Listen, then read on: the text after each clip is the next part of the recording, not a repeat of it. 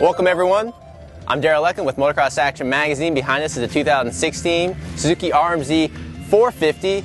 We will admit the bike is dated. It's been looking like this since about 2008. But you know what? This is a bike for the select few. If you like cornering, this is the bike for you. It does a lot of things good, but then again, it's going really long in the tooth with the other manufacturers out there who keep on stepping up each and every year.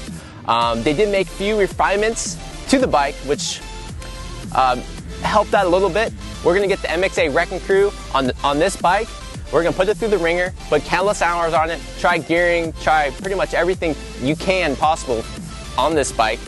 Then we're going to do the full ride-up and test in the future issue of Motocross Action Magazine, and then look for a future write-up at motocrossmag.com as far as products, tests, interviews, anything you can imagine as far as the motocross world. Check it out.